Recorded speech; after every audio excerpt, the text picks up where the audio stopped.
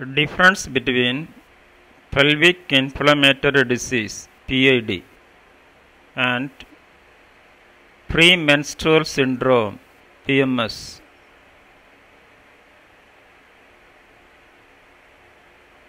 Look at this picture. MRI PID and picture shows premenstrual syndromes. Detail going on.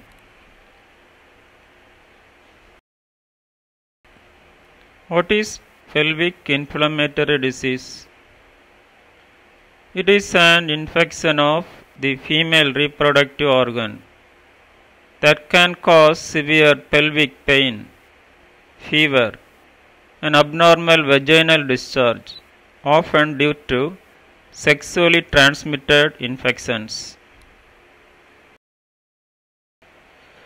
What is premenstrual syndrome?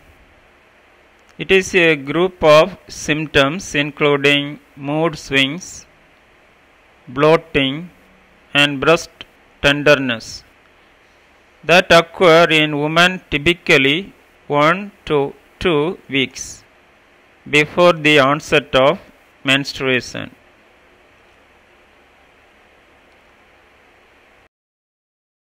A difference between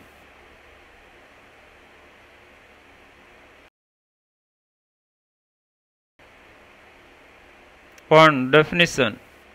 PID, an infection of the female reproductive organs, including the uterus, fallopian tubes, and ovaries.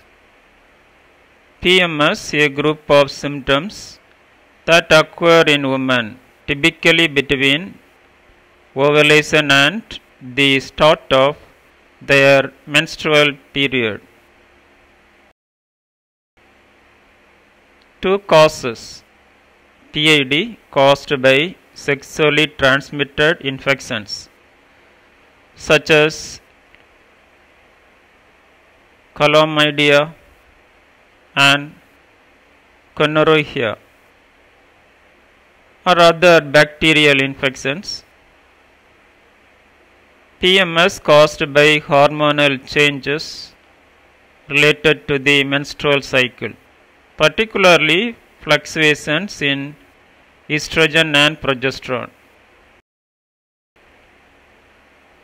Three symptoms: PID, pelvic pain, abnormal vaginal discharge, fever,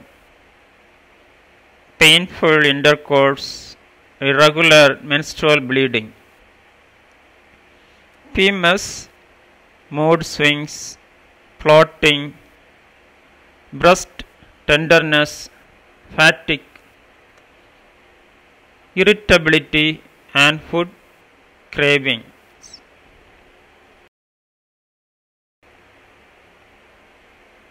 4. Onset. PID symptoms can develop suddenly or gradually after infection, but PMS symptoms typically begin 1 to 2 weeks before menstruation and resolve with the onset of period. By duration, PID symptoms can last for weeks if not treated and can lead to chronic pelvic pain. PMS symptoms are cyclical, occurring in the luteal phase of menstrual cycle. 6. Diagnosis. PID diagnosed through pelvic examination, cervical cultures, ultrasound, and sometimes laparoscopy. PMS diagnosed based on symptoms, patterns, and timing related to the menstrual cycle. 7. Complications. PID can lead to infertility, ectopic pregnancy, chronic pelvic pain, and abscess formation. PMS generally does not cause long-term health issues but can significantly affect quality of life.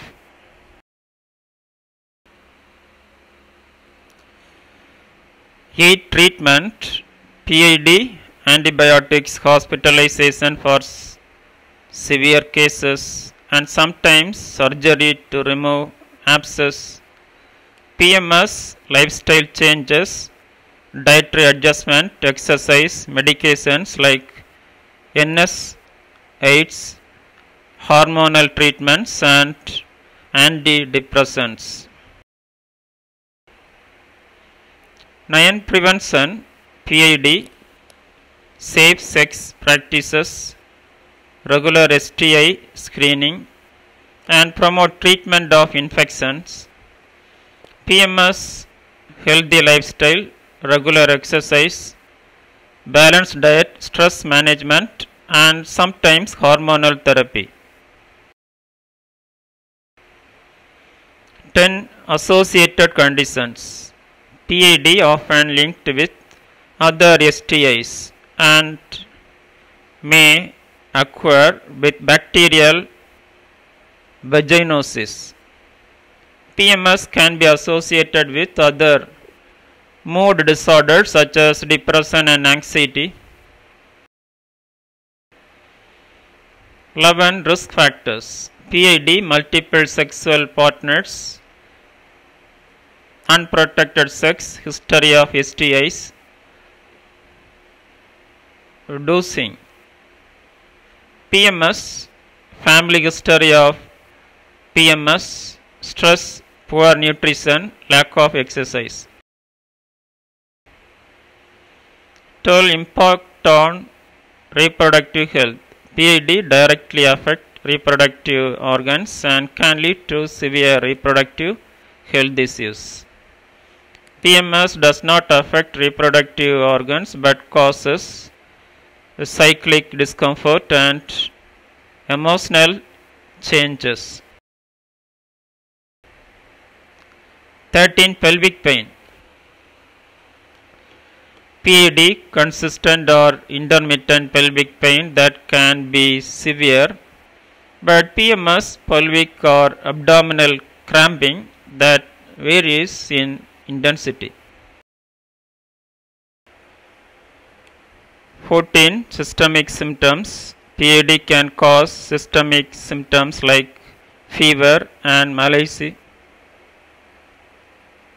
PMS symptoms are generally localized to mood changes and physical discomfort. 15. Hormonal influence. PID not directly caused by hormonal changes. PMS strongly influenced by hormonal fluctuations during the menstrual cycle.